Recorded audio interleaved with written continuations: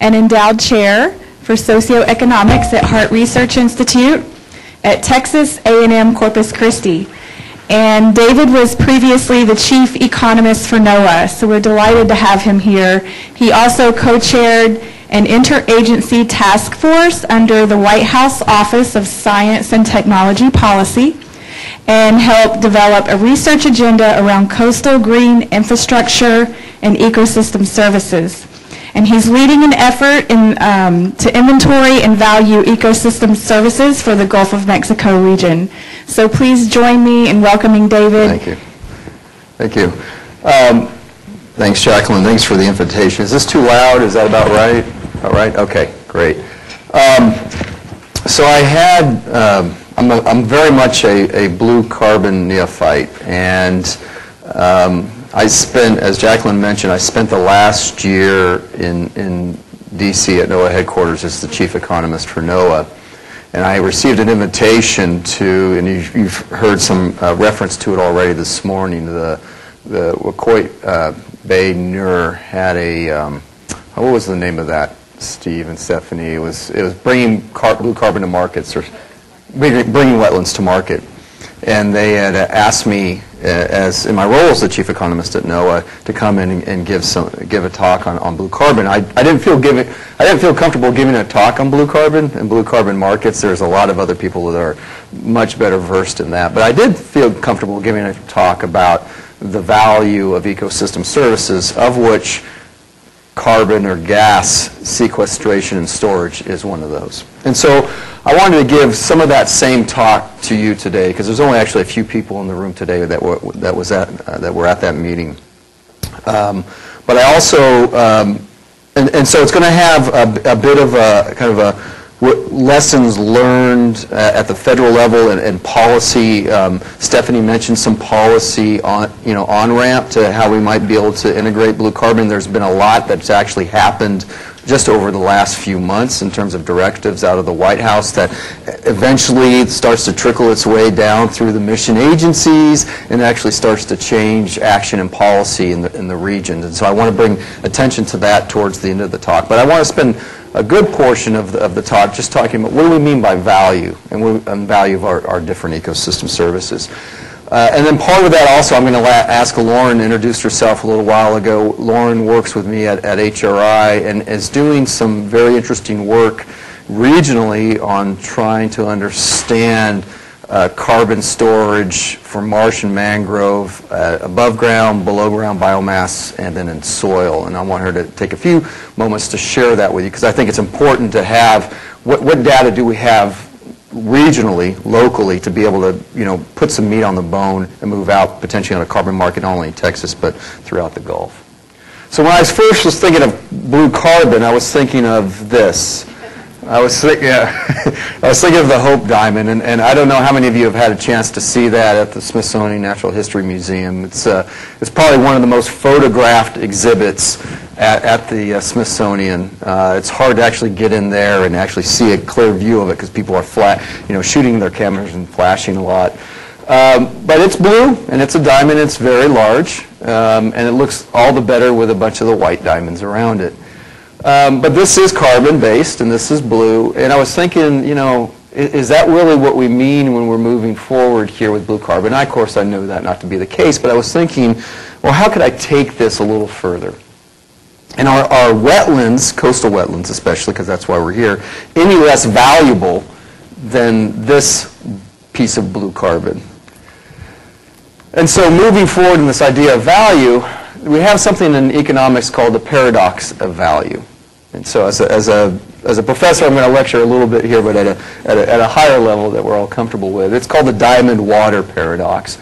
And the idea here, and this was actually put forth by Adam Smith in the mid-1700s. Some of you may know Adam Smith as kind of one of the early economic philosophers, modern for his time in the 1700s, an economic philosopher. And the idea here is that although water is more useful, right, we need it to survive, than diamonds command a higher price and are thought of as more valuable. So that's the paradox here, is that we use water, and don't really think of its value, although that's obviously changing in our region of the world. But diamonds are of little practical use, but yet they command a lot of attention and they command a lot of value. So I wanted to take it one step further and move out of the water diamond paradox, maybe talk about the wetlands diamond paradox. So are wetlands worth less than diamonds? I mean, should we be giving the same sort of attention to our national wetlands as we do to all the advertisements to sell people diamonds? Do they serve as an important function as water does? And obviously, these are questions at a very high level, and even more so than diamonds. So one of the things that we first need to be able to do is demonstrate value. And I'll talk a little bit more about how we generate thoughts of value. But value can be demonstrated either monetarily, the change and the money that we have in our pockets, although we are carrying less and less of that today. We use a lot of electronic money, but that's still dollars, or it could be pounds, or it could be gold bullion, yen, euros, whatever you want to do. So value can be demonstrated via monetary instruments, or they can be non-monetary. Okay, you can simply, values can be demonstrated by, A-OK, thumbs up, red, green, yellow, so signal, 1, 2, 3, some ranking system. There's many, what I want to do here is demonstrate that there's many ways to demonstrate or show value, begin to quantify value. So for me, this graphic here, and I know it's going to be hard for you to see in the back, so I'll move through it a little bit. This graphic here, I started, well, I think we did this way back probably 4 or 5 years ago, to help me better understand how we move from a biophysical, what I'm going to call a biophysical feature, seagrass, marsh, mangrove, through this idea of what's the biophysical functioning of that biophysical feature. In this case, seagrass, photosynthesis, three-dimensional structure. We could put in here oyster reef, we could put in marsh, we could put in mangrove. How does that move into ecological function? So what is the place of that biophysical feature within some larger system? It provides habitat, modified current velocity, etc. And the idea here is then all that structure, function, and the processes of that biophysical feature, how does that eventually lead to ecosystem services? And then, quite honestly, what we're really concerned about is how it impacts human well-being. So ecosystem services, what we're talking about here today is gas regulation. But, seagrass and all these other habitats provide a lot more ecosystem services. And we'll talk about some of that in a little bit later. But what's really interesting to me is this idea of constituents of well-being, because this is where value comes from. This is where human values come from. And so this big, long process here, finally from the biophysical feature to this idea of constituents of well-being. So what's important to us? Our personal safety, access to clean water, strength, feeling well, recreational opportunities. Those are the things that we as humans begin to value. But there's this causal chain that we need to work back to that very beginning, and that's that biophysical feature. So this helps me in the work that I do in valuing ecosystem services, identifying, quantifying, and valuing ecosystem services, to think about that causal connection. So what about the value of blue carbon itself? Stephanie earlier on gave a great presentation. It's kind of setting the foundation for our understanding of blue carbon. Steve, after me, is going to drill down even deeper. So for the value of blue carbon as one of the ecosystem services that a particular biophysical feature, habitat, whatever you may want to call it, produces, where would that value be generated? So for us in economics, value is generated at the intersection of supply and demand. And I'm not going to draw supply and demand curves up here. I'll save you from that. But it's the coming together of what is available to be supplied of a particular good or service and what is demanded of that particular good and service.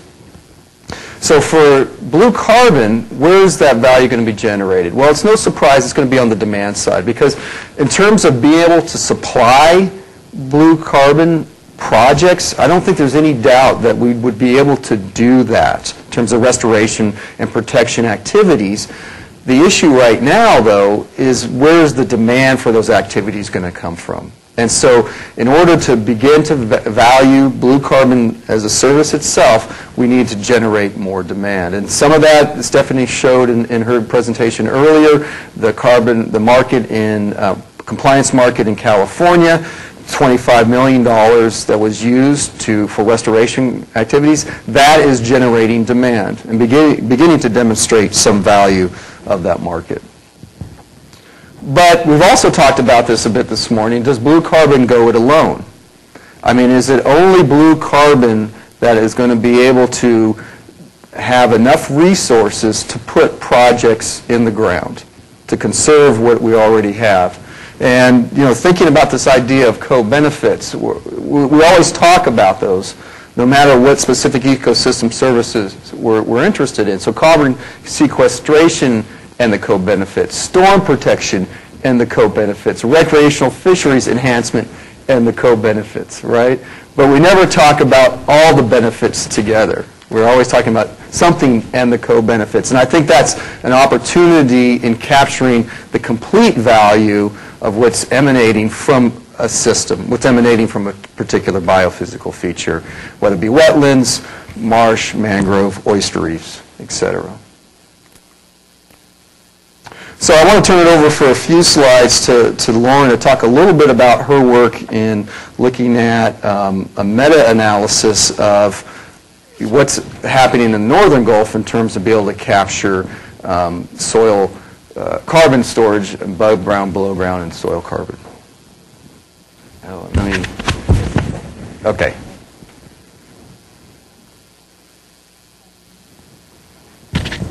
Why don't I just do this? This will be easy. I'll hold that piece. Okay. So basically, I did a meta-analysis of all the data that I could find in the peer-reviewed literature and in the northern Gulf of Mexico for marshes, salt marshes, and mangroves. And so I looked at above-ground biomass, below-ground biomass, and soil carbon. And those three things together make up carbon storage. Thank you. That's right. Okay. And so above-ground biomass is the vegetation above the soil level, right? So stems, leaves, that kind of stuff. Below-ground biomass is the roots and rhizomes, and then soil carbon is all that particulate carbon that gets stored in the soil. And for the meta-analysis, I looked at below-ground biomass and soil carbon to only 20 centimeters depth, so not very far. Maybe you should share people what meta-analysis is. Oh, and so a meta-analysis, it's basically a collection, or just collecting all the data that I could find in a quantitative way. So a literature review would just look at what I could find, but a meta-analysis actually combines it statistically. So data's collected a lot of different ways by researchers. It's collected on a one-time basis or on a mean basis, so they collect multiple times per year. And in a lot of cases, researchers are targeting peak biomass. And so I had a lot of data in these different compartments, but I had to do statistical analyses to see if I could actually combine them. In some cases I could, in some cases I couldn't. So basically for marshes, for above ground biomass, I could only use the mean values. Even though I had a lot of data that was collected on a one-time basis, I couldn't combine it with those mean values. For below ground biomass, I could combine them, and also for soil carbon. Then for mangroves, I could not find any data in the northern Gulf of Mexico for above ground biomass. Minimal data for below ground biomass, so I couldn't actually look at the comparison between marshes and mangroves. And the only situation where I could compare marshes to mangroves was for soil carbon, but I could only look at the one-time values. So these are preliminary results. Green is above ground biomass, brown is below ground biomass, and gray is soil carbon. And for the distance, and this is in grams of carbon per meter squared. So basically you can see that there's at least twice as much below ground biomass for salt marshes as there is above ground biomass. And then you have a lot more soil carbon. This is to 20 centimeters depth, so a lot more soil carbon than the below ground biomass. And then similar values for marshes and mangroves for soil carbon. Is that it? Oh. So basically there's a lack of data for above ground biomass and below ground biomass for states other than Florida for the mangroves. And what was I going to say about that? Oh, but above ground biomass for mangroves can be estimated using allometric equations, one of which was developed by Oslin et al. In 2014. The main reason we don't have above ground biomass data for mangroves is that you'd have to actually go in there and cut down a tree, and that's kind of looked upon negatively versus just cutting down a grass that's going to grow back the next year. But for the meta-analysis, we didn't want to use any allometric equation or any data that was derived from allometric equations. We want to look at data that was actually sampled. So there's an opportunity to fill that data gap by just allowing people to use allometric equations. Also, a lot of the peak biomass data that we had may not actually be capturing peak values. So the peak data sets that we had actually had values that were, excuse me, lower than the mean values. So it could be that collecting on an annual basis multiple times per year is actually preferred to trying to target peak biomass or just collecting on a one-time basis. And if y'all have any questions about the details about geographic distribution and all of that, I can fill you in on the details. Great. So why did I insert those 4 slides into my presentation on basically the value of ecosystem services and value of societal benefits of blue carbon? Because for me, if we're talking about doing something regionally here within Texas or even the northern Gulf of Mexico, to be able to prove up the value of a restoration activity that has blue carbon, we're going to need science like this to be able to justify any projects that we want to put on the ground. So I think I wanted to take the time for Lauren to demonstrate, where there is data and where there are gaps that we need to begin to fill. So what are some of the sticks and carrots in terms of ecosystem services, which blue carbon is part of, gas regulation, that exists out there? And this is as I said, this is really coming from the experience of the last year serving as the chief economist of NOAA, and how these will begin to trickle down. Well, one of the problems that blue carbon suffers from is from non-proximal demand and supply. And what do I mean by that? Well, storm protection and fishing occur at very defined locations. I know that if I go out back here, and hopefully if I'm fishing today or tomorrow, that I know where to fish for redfish around that marsh edge or around that oyster reef. I know that service exactly where it will take place, along with storm protection. That marsh, mangrove, oyster reef is protecting me at a very defined location. But for blue carbon, for gas regulation, gas services, that happens everywhere. There's supply everywhere, as well as, more importantly, demand or beneficiaries exist all across the planet. So that's a bit of the conundrum that we find ourselves in. So the work that California is doing, we are beneficiaries of, in terms of the carbon, right? But in terms of all those co-benefits, obviously those are more proximal. So what are the policy directives that exist now to help blue carbon markets develop? Are they necessary? Are necessary, but they're not sufficient. Obviously, in this region of the country, involvement by private sector firms, landholders in particular, which are both individuals as well as large corporations. The largest owner of wetlands in Louisiana, coastal wetlands, is who? ConocoPhillips, right? So it's not only the individual landowner, but it's also large corporations that are necessary partners. So some important first steps, and I'm not going to talk a lot about this because Stephanie drilled down into this very nicely. And we were back in, when was the Wacoit Bay that was back in the early spring, I think, that meeting. And I know at that time, talking with Steve, that there was real hope that it was going to be coming out soon. So hopefully any day now, Stephanie says that it's going to be approved. But what's the benefit of this? Well, the benefit of this work that Restore America's Estuaries and all its partners have put into this to create this standard methodology is that it starts to create certainty. And one, it's applicable worldwide. Well, the combination of certainty, okay, that's very important to private sector as well as individual landowners, especially individual landowners that have been on the land for generations. Certainty is important, and then obviously transferability of a methodology, the applicability worldwide, is really important for participation. And that's all I'm going to say about that because Stephanie did a great job of covering that. So what about opening up in the policy space at the federal level, as I said, that starts to trickle down through the mission agencies, NOAA, DOI, EPA, et cetera, that eventually impacts regional opportunities?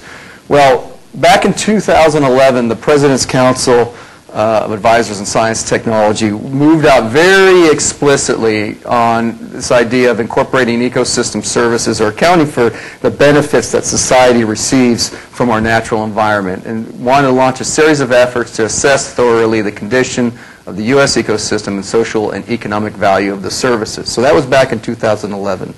We've had a lot of work done since then. This was hopefully to impact, as Stephanie said earlier, regulations, everything from NERDA to Magnuson-Stevens, which Magnuson-Stevens is the regulations that affect federal fisheries management, but everything from NEPA to coastal zone management, WRDA, so this is principles and guidelines or principles and requirements. That's really important in our area. Any work that has to do with water projects now are directed to incorporate ecosystem services into accounting for the benefits or potentially detriment of ecosystem services. So the space is there. It's getting better. It's just a matter really of applying it.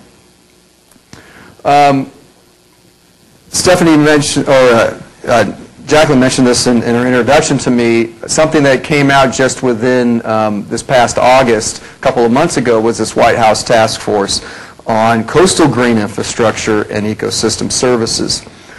This was really part of the effort after Hurricane Sandy. There was a recognition that the federal government was behind the times and really thinking about the importance of coastal green infrastructure.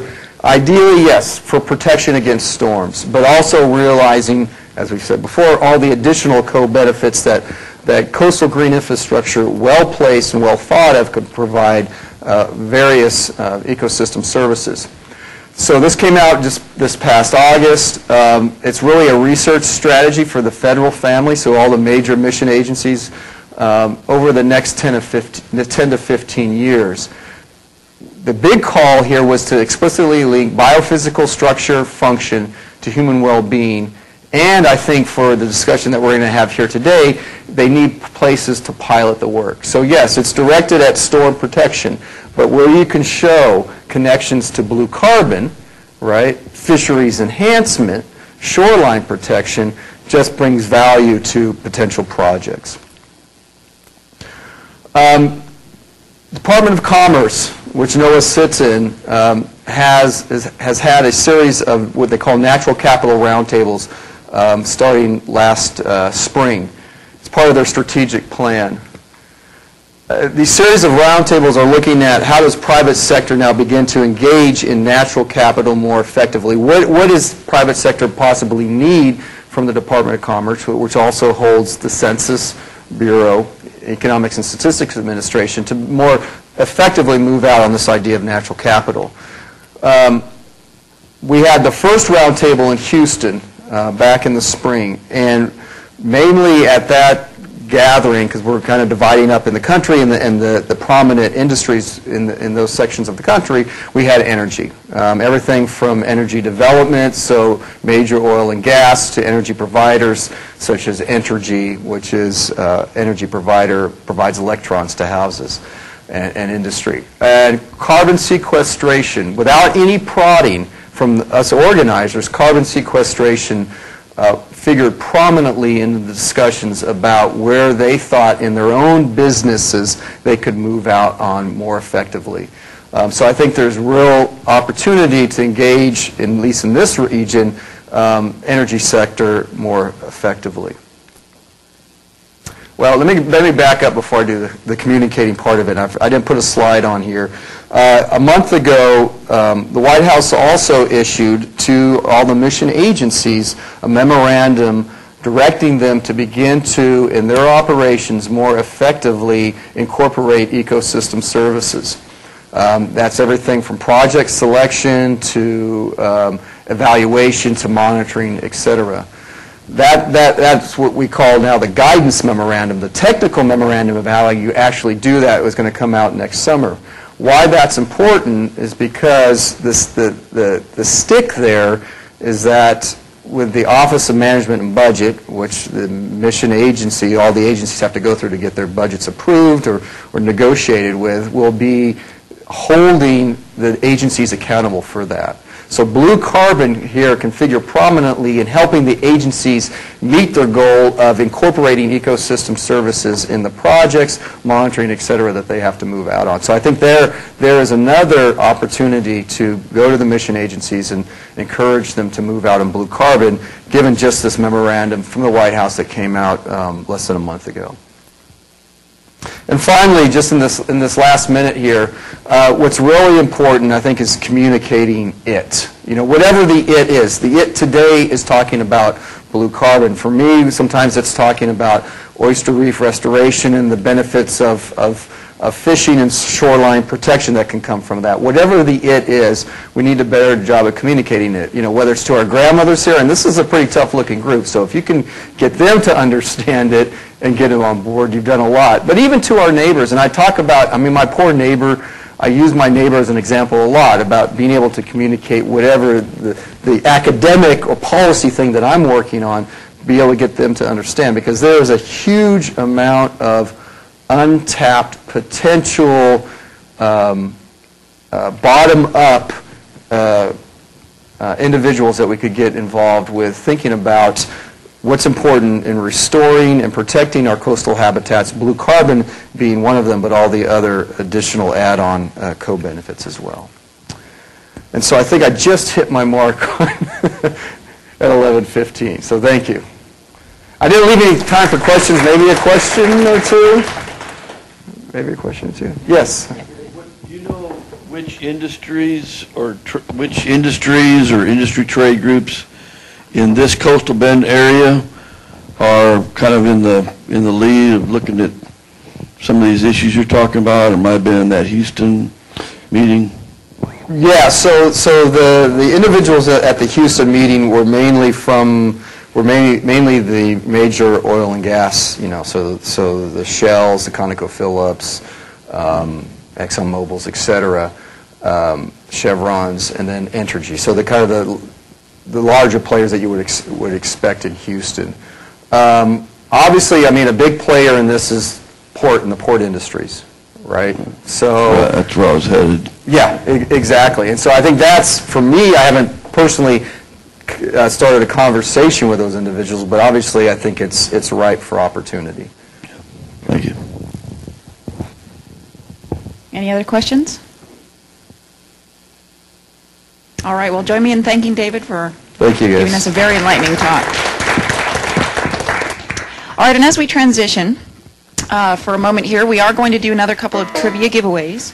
So what I'd like to do, you can, I guess, turn your attention this way so I can see all of you briefly.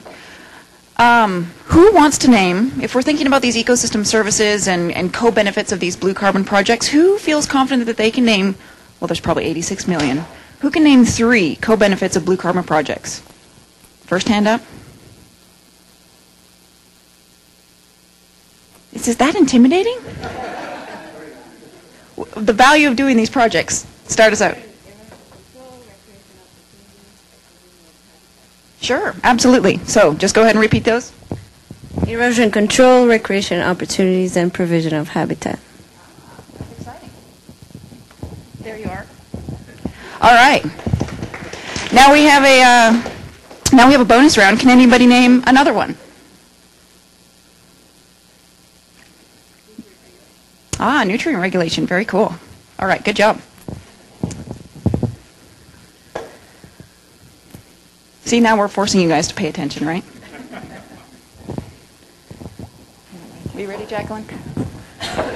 Oh, we all good? Right, gone? Okay, good.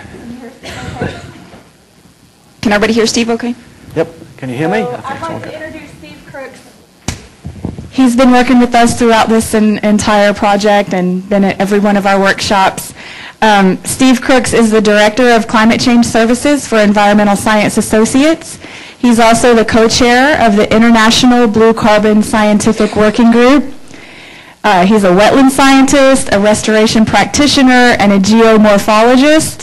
He's the founder of the International Blue Carbon Initiative, and he also is a member of the IPCC working group that drafted the 2013 guidelines to include wetlands within our national greenhouse gas inventory. So we're pleased to have Steve here and welcome me in joining him. Yep, thank you very much. Very nice introduction. Thank you. And thank you for the presentations earlier. I'm going to try and build on them a little bit and drill down into some of the information that Stephanie was given and sort of bridge to what's going to come from Scott and then the examples this afternoon. I want to talk about how we sort of factor in blue carbon into some of the project planning that we do. But what I'm going to actually we've got a photograph of mangroves in there, which this is actually Guyana, mangrove restoration project, but I was going to take it out, but then I realized there's mangroves here too, so it became topical. What I'm not going to talk about is these wider ecosystem services that David was mentioning. I'm going to focus on the carbon aspect, but as David mentioned, really for the local value, all these other ecosystem services are far more important, but it's the global aspect that's got us interested in the carbon perspective. What I'm also not going to mention is all the other blue carbon activities which are taking place around the world. There's a whole network of demonstration projects. There's Guyana again, sort of building up where we're trying to understand and quantify the stocks and trying to integrate these into different levels of environmental protection and conservation around the world. I'm going to focus on the US. What I will mention a little bit, but I wish we're talking more about, is exactly what David was talking about here. How do we link blue carbon with grey-green infrastructure, natural infrastructure in coastal systems? And there's a lot of work going on in like improving flood management by including wetlands within the landscape. But blue carbon fits very nicely with this, and I'd like to talk a lot more about how we start bringing these things together.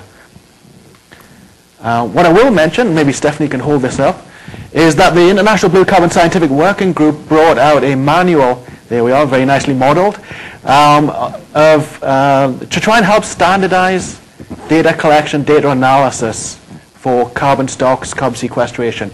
And so there's a manual that can be downloaded from the bluecarboninitiative.org, and it includes all of this. And if you want a hard copy, I think if you contact, I don't have any more hard copies with me, but we can get hard copies to people if they would like one. Yeah, and there's also a link in the resources in your folder to that manual there. And so I'll come back to carbon stock assessments in just a little while. Now, David touched a lot upon this, and one of the ways that we try and think about it, like to give the biggest picture, what we're trying to do really as we think about these issues is inform environmental policy, environmental practice. Now, there's some old models which exist on how we try and connect things together. This is the PSIR framework.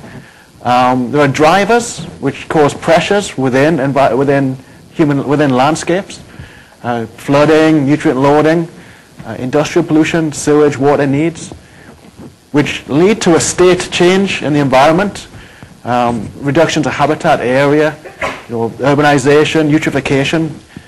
And these cause a welfare impact, reduced welfare, reduced lifespan for people or ecology, moral impacts, fisheries decline, which lead to a policy response potentially. And we want to try and get into a positive cycle rather than a negative cycle in terms of these activities.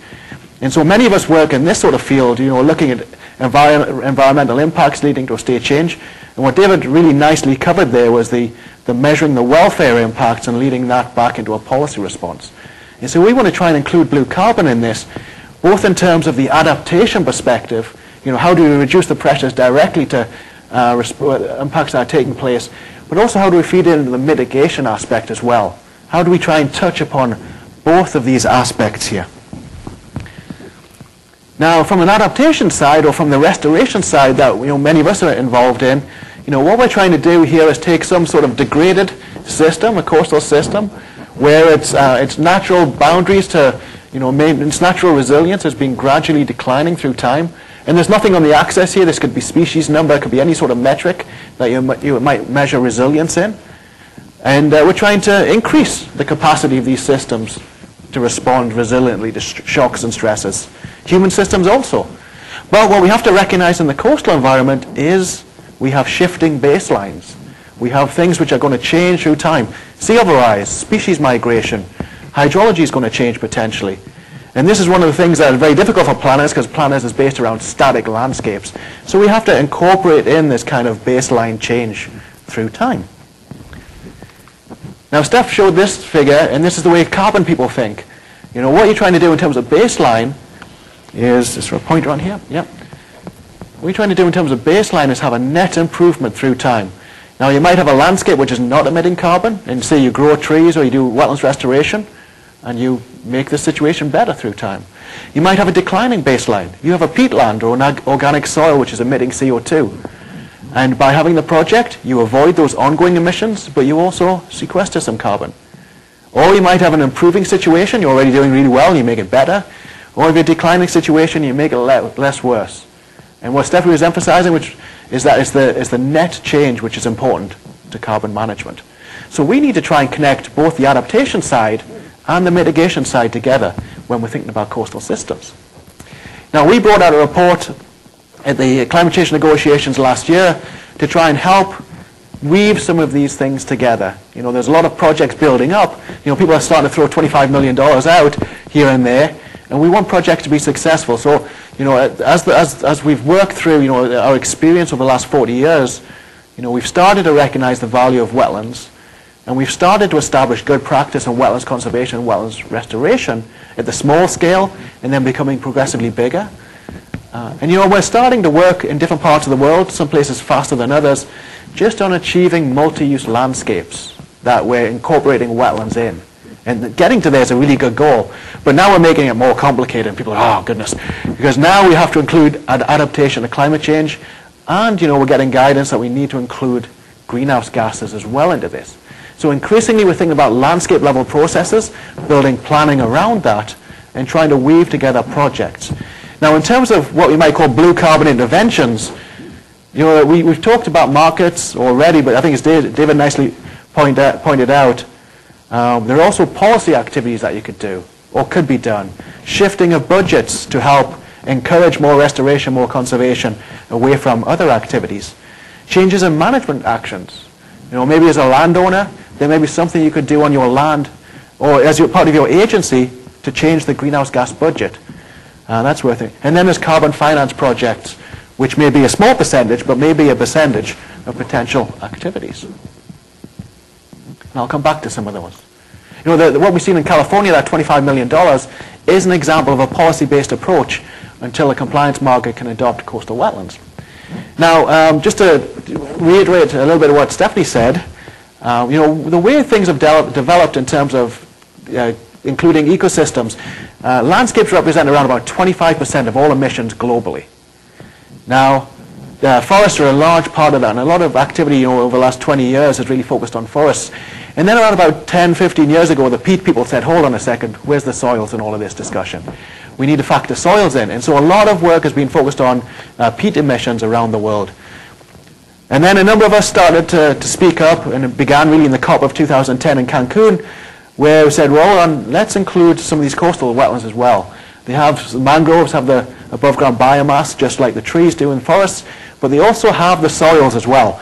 And the existing developing frameworks for greenhouse gas management on landscapes, they can be extended downslope.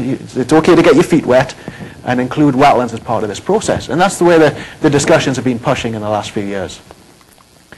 Just to show what it looks like, you all know this, but this is a typical cross-section of wetland. Here represents maybe 500 or 1,000 years with gradual sediment accumulation. Here in a fairly mineral system, San Francisco Bay, not much biomass, but we've got long-term carbon storage. Now that the sequestration rate, it's actually gradual, slow amounts of carbon sequestration. If you drain this, you release all that carbon very quickly, just within a few years. So the emissions curve is a lot sharper than the sequestration. So there's a lot more value on the protecting intact carbon stocks.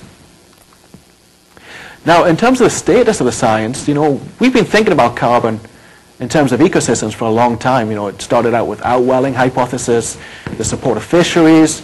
There was, back in the 70s and 80s, some work on greenhouse gases, fluxes, in terms of mangroves and marshes, but it didn't pick up. But then really, around about 2000, it started building momentum. We got a lot of momentum right now. In the last 2 months alone, we've had 2 articles in Nature, or the science community's had 2 articles in Nature related to blue carbon. And there seems to be one every 3 months these days. So we've got one in Science, which I'm sure will be rejected very quickly. They're very good at that. And so we'll see. I'm going to be heartbroken by the weekend. But there's a lot of real interest right now. And as Stephanie mentioned, we're losing wetlands very quickly. It could be dam construction, direct impacts. Aquaculture is huge. I'll just mention, for every shrimp cocktail that you eat, you can drive 1,000 miles on that carbon footprint. So if there's one thing I do today, if I put you off farm shrimp, then that's not a bad thing. Aquaculture, direct impacts. I'll come back to this one. There's a big methane emission associated with this, as well as carbon. And then there's direct coastal development. Stephanie mentioned this, just to reiterate, most of the carbon is within the soils. Even for really big mangroves that you might find in Colombia and Ecuador and Costa Rica and Indonesia, most of it is in the soils.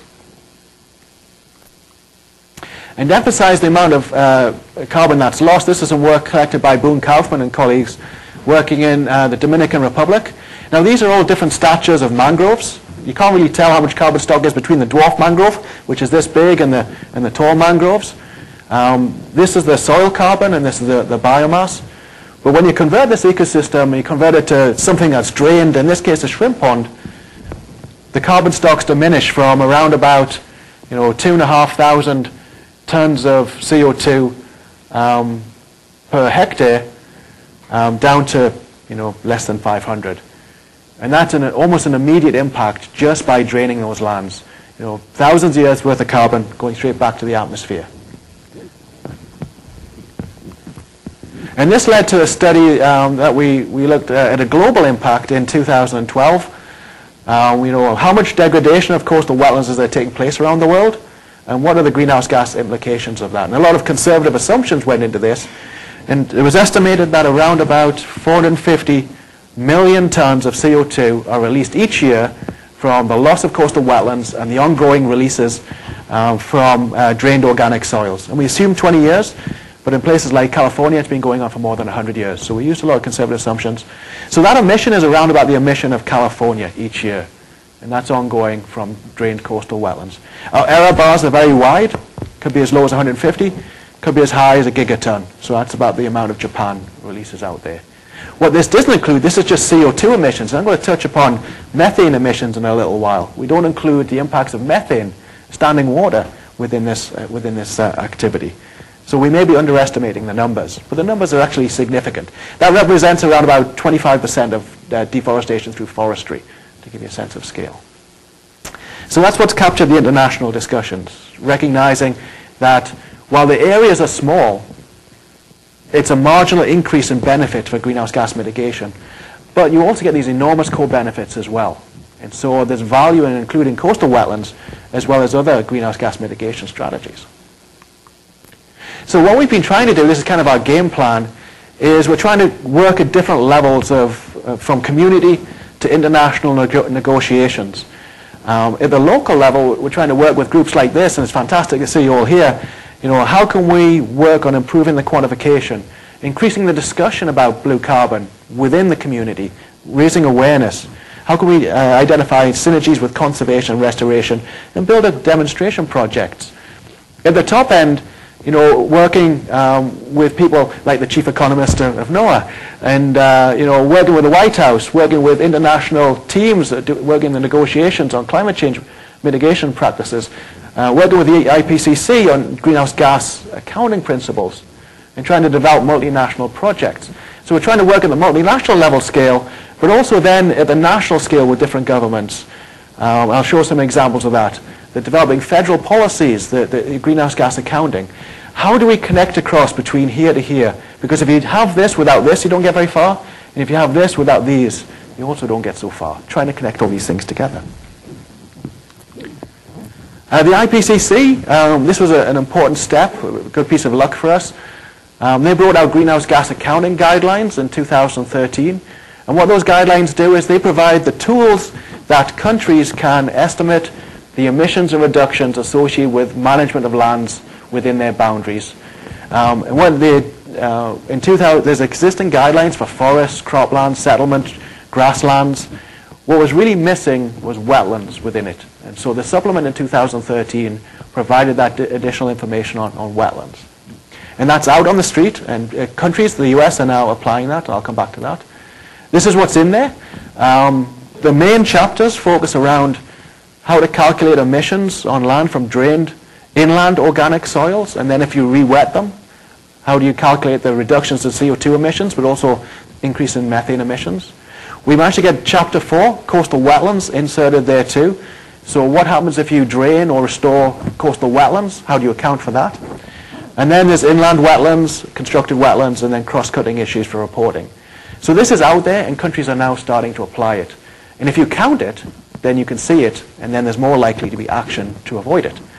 The White House 2 weeks ago when we were there asked how can we reduce greenhouse gas emissions by 5 million tons over the next, each year through restoration and conservation. So these levels of interest is building up. So hopefully it'll flow through to more restoration activities. The NOAA and the EPA are leading an initiative to try and bring coastal wetlands into the national accounts for the US. And so what we've been looking at is what are the main sources of emissions and reductions. And this is where you can help, because we have real issues with data that we need to try and fill. Main source of emissions, drainage and excavation. Just like in Louisiana, digging all of those channels through the wetlands, there's a direct emission associated with that disturbance to stocks. Human-induced subsidence. If you extract from an aquifer underneath a wetland, or you redirect sediment supply, that wetland eventually drowns out, waves resuspend the material, and a portion of that carbon goes back to the atmosphere. Can we try and account for that? That's a big one, and I'll come back to some of the numbers. I'll chat through some of the numbers. We estimate that on natural wetlands around the country, we're probably sequestering around about 10 million tons of CO2 each year. From loss of the Mississippi Delta, we're losing around about 10 million tons of CO2 each year. That balances almost exactly the entire sequestration in the country. Methane emissions, impounded waters. If you build a road across a wetland and you cut off the salinity, you now get standing fresh water behind, you get degraded ecosystems sometimes. That increases the methane emission. That's the paper that we're working on with the USGS right now. We estimate for the East Coast alone, there might be somewhere of 1 to 3 million tons of CO2 equivalents being released from those standing waters. And there's a lot of standing waters in the Gulf. We haven't quantified that yet. And there's some in the East Coast, on the West Coast. So methane emissions, and that's one of the easier things to restore, because you just open up the levee and you let salt water back in. So there's something there. Forestry activities on coastal wetlands, we don't have a lot of data for that, something that we need to work on. Restoration, you can avoid some of the emissions, you can bring back carbon sequestration. I forget what the numbers were, maybe 1 million to 2 million tons we think we can get through restoration again, maybe a bit more. And then aquaculture. Actually, this is really big in other countries. For us, it probably represents, through nitrous oxide emissions, around about 200,000 tons of CO2. So not a big number, but it is something. So we're trying to work on the quantification, and this is what we're going to bring into the US report on emissions and sinks next year. And then we're going to report back to the international community. To try and do that, we've been very lucky in terms of the timing. There is a research project that is funded by the USGS and NASA to help quantify carbon stocks at the local level and see if we can connect that to remote sensing data and then scale up across the country. There's 18 PIs involved in this project. Texas A&M represents. We have Rusty Fagan on there, a remote sensing specialist. And we're trying to connect together remote sensing and carbon stock change assessment. We're focused on the burial part of the equation. While there's all these complicated fluxes that go on across the land-ocean interface, and there's a group under Ray Nature who is working on these fluxes, we're focused on the burial component, as that is really the carbon sequestration aspect that falls into inventory calculation. And the way we're doing it, we're lucky that NOAA has already, since 1996, has the Coastal Change Analysis Program, and they calculate land use change, and it goes into the Status and Trends report along with the Fish and Wildlife NWI. So those two databases together give us a really nice baseline for the amount of land use change around the country. Can we then ascribe from local emissions factors, and emissions factor is the amount of carbon that occurs when there's an activity, the amount of release or sequestration, connect that together with land use change to get an assessment of changes in carbon stock change. And so we're trying this at a very high level, what's called a tier 1, which would be a national level. We think we can get down to sub-national, sort of climate zones. We would like to try and get down to finer levels of detail. We have a number of sentinel sites up in the Pacific Northwest, parts of San Francisco Bay, Wacoit Bay, Chesapeake, Shark River Valley, and then part of Louisiana here, the Terrebonne. We have key areas missing. Texas is missing, and South the Carolinas are missing also. So I was very interested to hear about the data that was being collected here, because trying to build up data sets in this area would help this process. So we're trying to build up the activities on the sentinel sites, and we're hoping that it'll expand to more areas in the future. We're trying to connect this to some existing national databases. SERGO is the USAID, US the Agricultural Services soil database, and they have a database on soil carbon stocks, and we're sort of QCing and trying to bring this into the assessment.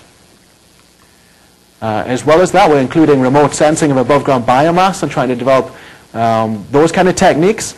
So having data on the above ground biomass, we can feed in to help calibrate these systems. And then we're including the response to sea level rise as well as part of this analysis. And as part of this, we're trying to build, there's going to be a meeting at the USGS in January to develop a standardized database so that if you collect data, there's a database that you can put it into, so it goes into a community database.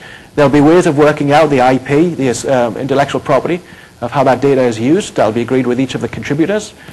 And then you can compare your data against others who put their information in this database. And so there's a meeting in January about structuring this. But this is going to be coming along, and this is how we're structuring our data under the blue carbon monitoring system. And right now, for instance, we have nearly 1,000 data points on lead-210 carbon accumulation rates around the country. And attached to that, there will be a modeling component. Here we're going to be looking at the wetlands response to sea level rise. I recommend, if you're interested in this, looking at the marsh equilibrium model. It's been developed by Jim Morris, and it's a really nice model. It includes wetlands response to sea level rise from a mineral sedimentation point of view, from an organic sedimentation point of view, using some understanding of plant productivity, as well as the soil decomposition, soil compaction components. So this is a very nice model, and we're calibrating it now for those areas around the country, and it'd be great to apply it in other parts of the country as well. This project focuses on the natural wetlands, but as I mentioned, the emission side is really important. So we need more data on the emission side too, and more studies at the local level there, because that really is a big data gap that still needs to be filled. So Steph mentioned examples of carbon projects, and I'll run through some of these and how they fit with adaptation strategies. All these conservation activities, there's going to be a methodology, but outside the carbon market, protecting at-risk wetlands is the biggest thing you can probably do in terms of carbon management. Improving water management on drained wetlands, reducing CO2 emissions from drained wetlands is one thing. Improving water management on standing water is also, I should add that to the list. Sediment recharge on coastal wetlands. Creating space for wetlands to migrate. I'll come back to that. Oops, sorry. And then there's the restoration side, lowering water tables on impounded wetlands. reducing methane emissions, raising the surfaces with dredge material to keep wetlands intact. That's what they're looking at in the Mississippi Delta, rerouting the sediment supply or restoring the sediment supply to keep wetlands going. Removing dams, bring back wetlands again, restoring salinity conditions, improving water quality. The example of Tampa Bay where they've restored 12,000 acres of seagrass, a wonderful example of bringing back blue carbon ecosystems, revegetation, and then combinations of the above. So Steph mentioned this, and I wasn't going to include it, but then the question came up, what kind of projects was it that was looked at in the Snohomish? So this is what the landscape looks like now. A lot of some emergent wetlands now. It used to be a lot of forested wetlands, just like this. Snohomish represents 29% of the wetlands lost in Puget Sound, and around about 15,000 acres were drained overall. And right now, around about 4,000 acres, 1,300 hectares are planned for restoration. This is what the system looks like. These are the restoration projects which are planned. The Quileute project was just reconnected. I should have showed a video. We've got this beautiful video of the time series of the reconnection taking place. And then these wetlands have either been enacted or in planning. This is what the system used to look like, forested wetlands. And now they're looking to restore, they may potentially restore most of the estuary, depending upon landowner preferences. What we did as part of the project, though, was include, and I recommend this if you're doing projects here also, is include what's going to happen with sea level rise, and think about your project boundary. Because you have, down here your coastal wetlands, but this is a nice gradual coastal floodplain. These will become coastal wetlands in the future. And so then you have to think about, what's your flood management strategy in the interim, what's going to happen in the future. So we calculated the carbon stock change over this entire area as part of the assessment. And one of the things we're thinking about, or one of the things that's going to be a discussion in the Pacific Northwest is, as a demonstration activity, can we turn this whole area into a blue carbon initiative where landowners can start to think about how they fit in with ecosystem management, ecosystem services, and recognizing long-term change in terms of climate change as part of that planning process. So that'll be very exciting if it kicks off. So this is what some of the analysis here, what I'll step through is, here are some of the natural wetland areas restoring, and then potentially restoring areas over there. Now what this graph represents is, this is elevation of the landscape now. This bar here represents what the wetlands were at. This is the mean high water elevation, where you get your wetlands at relative to tides. You notice the tidal range is somewhat bigger here, about 8 feet, than it is locally in this neighborhood. This range here, the green, is the range at which vegetation comes in. So it colonizes here, and this is where your wetlands really sort of come to an equilibrium elevation. And this is the land surface where most of the projects are right now. So this, as lands were drained, dikes were built, the lands were drained, the elevations dropped because the carbon was released from the soils, some soil compaction took place. So the amount of CO2 which was released represents the amount of carbon that was within these soils as they dropped down. The amount of carbon you get back again is when the surfaces build up from mudflats to vegetation coming in, and then as these systems then build back up again. Now this is a very vigorous system in terms of plant production. I'll show you some pictures of the plants. So here's the sediment accumulation rates and then the carbon accumulation rates within the system. The natural wetlands are sequestering carbon at around about 100 grams per meter squared per year, around about 1 ton of carbon per hectare per year. And that's what's going on in the natural environments. But in this case, the one site where we have a couple of data points for, North Eby Island, which breached through Mother Nature. We didn't do anything. The storm just came in and flooded, knocked down the levees, and nobody built them back up again. It's been rebuilding wetlands at around about 1 to 1.5 centimeters per year. And it's been sequestering carbon at a fixed rate of around about 350 tons of carbon per year since that time. So that's a pretty good number. But actually we have very few numbers around the country of carbon accumulation rate with restoring wetlands. So we did, we looked at the restoration potential and we quantified the carbon stock change within this area, and then with sea level rise on top of that. And that's the numbers that Steph reported. Oh, and here's the vegetation. So I'm curious whether you have vegetation like this down here. These are reeds, so these are bulrushes. And the reason they sequester a lot of carbon is they put down rhizomes. And rhizomes have a lot of lignin, and so they really sock down the carbon in the soils there. So here's the numbers that Steph presented. Planned restoration, about 1,300 hectares, would sequester around about 1 million tons of CO2, building all those wetlands back up to sea level. But then with future sea level rise, they actually sequester a bit more. And these are pretty resilient marshes that will keep pace with sea level. So they'll sock away another 1.3 million. So total sequestration about 2.5, or for just those projects alone would offset around about 5,000 cars per year. Not a big number, but a positive number. So that's the important thing. And of course, the real reason that they're doing a lot of the carbon they're doing a lot of these projects there is for fisheries. Fisheries is the real driver. But this is an additional benefit that can be recognized, and it's an additional benefit that more money, say from federal agencies or local companies invested looking for socially responsible investing, might finance carbon projects for. Another example, before I wrap up, this one may be more representative of what you might find in Texas. This was a project where we worked with the TNC to look at climate change impacts on the nearshore environment of Southern California. This is the Ventura coastline and the Santa Clara River. And so we looked at flood management impacts down the Santa Clara, what the restoration potential could be in there, how sea level will impact shoreline erosion along the shore face. But we also got a chance to do a little bit of a greenhouse gas assessment in Magoo Lagoon down here, where there's a little bit of a complicated landscape, but we had some wetlands. It's not a very big area. It was a chance for us to integrate some of the thinking into an adaptation strategy. So this is on a very small scale, maybe a little bit like what you might find in terms of Texas, a lower-lying coastal plain, sandy sediments, some land use behind, one of which being a military base, which a lot of military bases in coastal areas. And just to zoom in a little bit, so this is the area where we did modeling.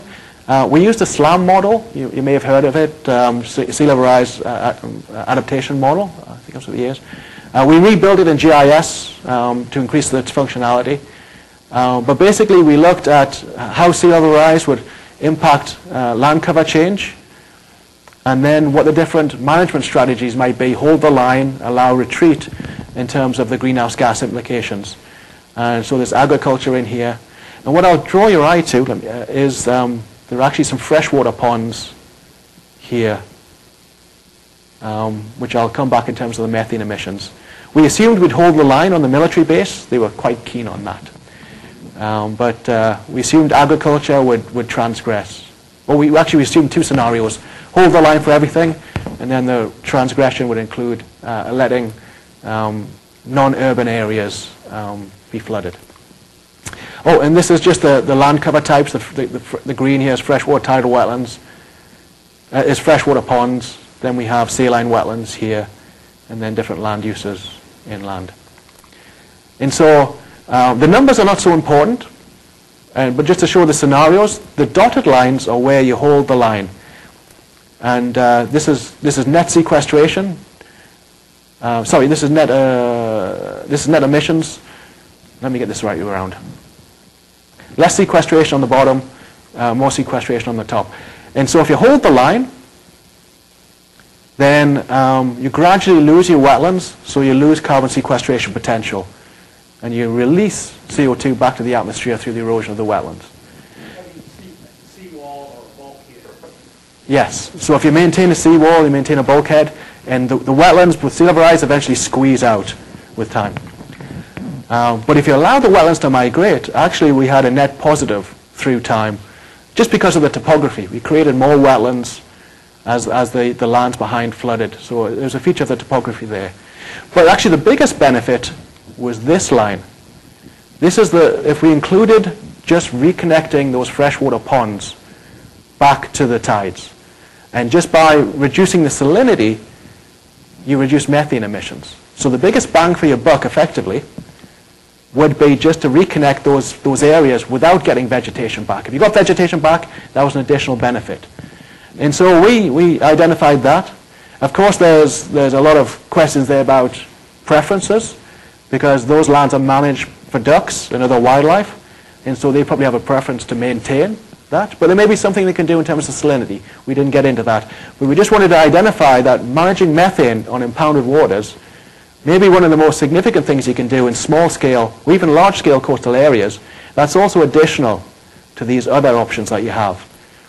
What we really need to start getting into is thinking about these different options of the landscape. We haven't got to that stage really yet, about those kind of trade-offs. And so that's kind of the next direction where we might be going.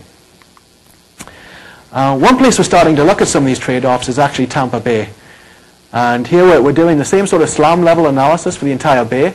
There was a model already developed. TNC ran a model, and then the ecosystem, the estuaries program ran a model as well. And what we've seen in Tampa Bay is actually a decline of ecosystems through time. And then around about 1990, they've held the line, and then they started to improve it. And seagrasses are improved. This is actually intertidal wetlands.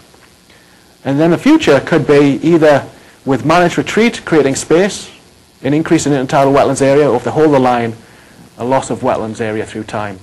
And what we're trying to do right now is trying to connect together how we think about an adaptation plan strategy for Tampa Bay, and how that links also with your mitigation strategy, so that you balance conservation, land use, restoration, climate change responses.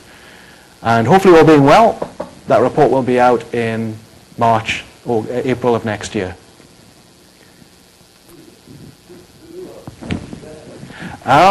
Steph, do you want to?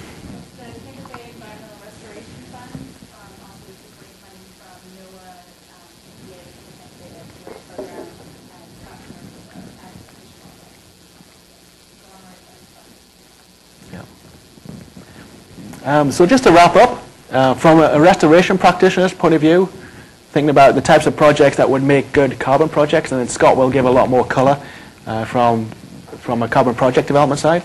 Characteristics of good projects, economies of scale, and these are some of the challenges we have to try and overcome as we're working through this.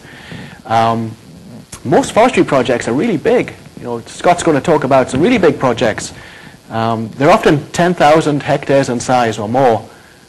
We tend to work with lots smaller projects. So we have to think about how do we group small projects together within a landscape plan and do the accounting on those to try and bring coastal wetlands into these kind of planning activities. The early projects will be those which have a high greenhouse gas benefit. So the avoided emissions of CO2, nitrous oxide, and methane are probably going to be the most attractive to begin with because they're the most certain. But also, some of the higher sequestration ones, forested tidal wetlands. I didn't really talk about them, but if you restore trees as well as soils, I'll not mention subsidence reversal. Salt marshes are also a relatively simple one. No methane. Scott will probably talk about financial fitness.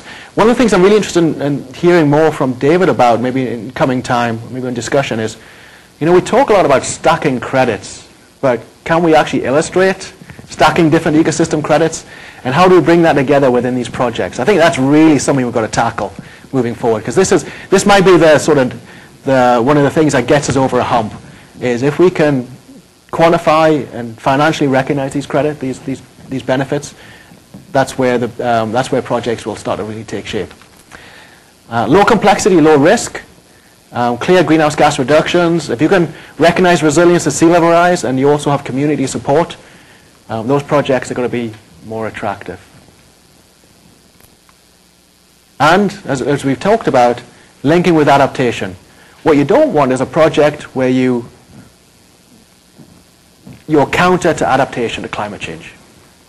You really need things to be connect together. And to give a little example, for instance, there was a project in California, a small basin called Salt Lake. Used to be a freshwater wetland. And then agriculture came in, converted to agriculture. And then around about a few years ago, a mitigation banking company wanted to create a mitigation bank right in there. And they did a good job. They created credits for certain endangered species based upon the hydrology. And then TNC wanted to come in and restore the entire catchment, and provide easements to landowners to adjust their water management practice. Now, in doing so, the hydrology was going to change on this little mitigation bank in the middle. So the mitigation bank, because now it would be out of compliance, became an opponent of wider ecosystem restoration. Now, the same sort of thing can happen with climate change mitigation projects, if you don't think of the landscape scale, you can start building projects which will conflict with long-term adaptation. So if you develop an adaptation strategy at the landscape scale, or at least understand the changes, you then place your mitigation strategy in that context, and your likelihood of success will greatly increase. Don't try and do a mitigation project without that landscape context if you can avoid it. Oh, and timeline. This is something to think about. People that finance projects might want to return within a few years. If you're the government, you might not want to return for 50 years. You might not want to return at all. It's all about the social good. So depending who you're working with, they may have a different perspective on how financing fits into all of this. And I think with that, I'll end there with a photograph of what wetlands look like in California, and what we hopefully hope to return again, having destroyed 95% of them. And I'll open the floor to any discussion or questions. Thank you. Wonderful. Thank you, Steve. Any questions?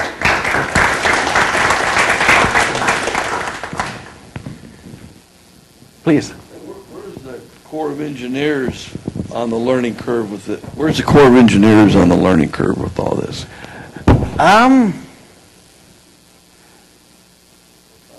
Yeah, they're tracking this. I think it all really depends upon how the federal review of different regulations sort of feed through the process.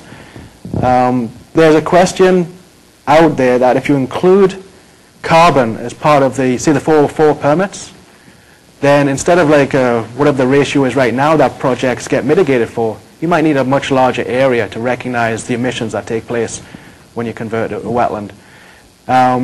The Corps are kind of watching this, but they haven't, they don't factor this in as far as I recognize just yet. Maybe add a little color to that. So the principles and requirements that I was talking about earlier for federal water projects, of which the Corps is mainly falls under that. They were the only federal agency that is currently exempt from having to follow that. There was legislation passed, and there was a rider on the legislation that keeps the Corps from having to think about ecosystem services at all, which blue carbon is one. So any federal water projects now that the Corps is involved, they don't have to look at that at this point. I have just a little bit further color, because I was at a conference yesterday in New York on natural infrastructure, and the chief scientist from the Army Corps was there on a panel, and he said that they were very supportive of this idea and how to integrate gray infrastructure, with green infrastructure, and so that's kind of where their head was at. I mean, obviously, there's a lot of work to go there, but they're engaged and committed to at least considering the issue. I think so. Just to add a little bit to that, I think it's a good point is, the third slide that I showed about natural infrastructure, what was called the living river concept was developed in San Francisco Bay, actually opposing a Corps of Engineers project for flood management in the Napa River system. And it was developed, and it's now been implemented. The Corps of Engineers now have a national living rivers program. And so they do actually adopt, if we can demonstrate good practice. And so through the blue carbon aspects, this little part of all of that green infrastructure, I think if we can demonstrate in different parts of the country the application, then they feed their way into big organizations like the Corps of Engineers. They were at our last workshop too, so that was really pleasing to have them there in Rookery Bay. Did some of that include the HGM wetlands analysis method? Have you ever seen where any of this, they're looking at applying some of this with it? Yes, in San Francisco Bay we tend to take the landscape approach. We include HGM type analysis into it. And so it's very much about developing a multifunctional landscape, recognize all the values of wetlands in there. That project was driven by flood management requirements, but by setting back the levees and restoring wetland floodplains, you can have a demonstrable reduction in flood risk, reduction in flood management costs, but you also got the ecosystem services benefits that you would get In that case, they were recognized as core benefits under sort of HGM assessments.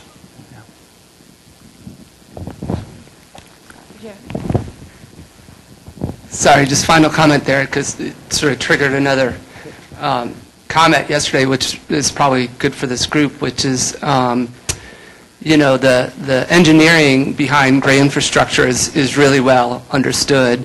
And so folks like the Army Corps, you know, when they're looking at, you know, blue carbon or green infrastructure, you know, the science behind that has to be equally as strong to convince those sorts of groups that it is a viable strategy. So, and I think everybody, you know, at least the scientists yesterday at the panel acknowledged that it's a bit further behind but catching up quickly. So sort of an opportunity for people here who are studying that to, you know, start to gather the data that would convince, you know, the civil engineers of the effectiveness of those strategies over gray infrastructure.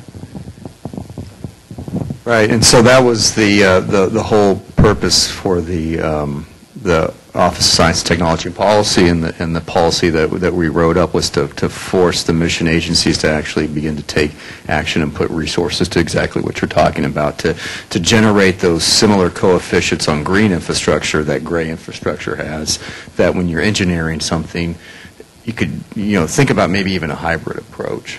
Exactly. Wonderful. Thank you, guys. All right. So join me again in thanking all of our morning speakers, really.